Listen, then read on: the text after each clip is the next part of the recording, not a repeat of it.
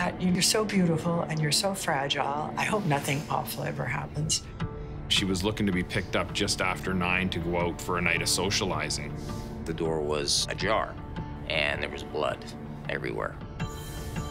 My mom said Aaron had been killed by a bad person. It's a horror movie that is your life. It's just broken hearts everywhere. It never goes away. Never goes away. The reality had sort of set in that this was probably going to go unresolved.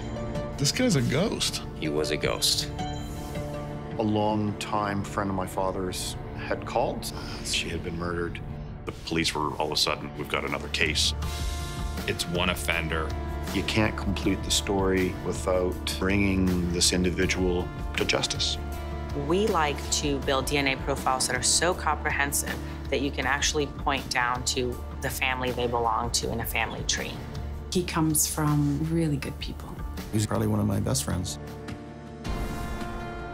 What's that like when he opens the door and you see him for the first time? It's a bit surreal because we know why we're there. He knows why we're there. And I said, there's 2 families here that have gone through hell. And I said, it's time to do the right thing, man. I often wonder, did he try to put this out of his mind, or was he thinking about it every night when he went to bed? Were you just waiting for that knock on the door?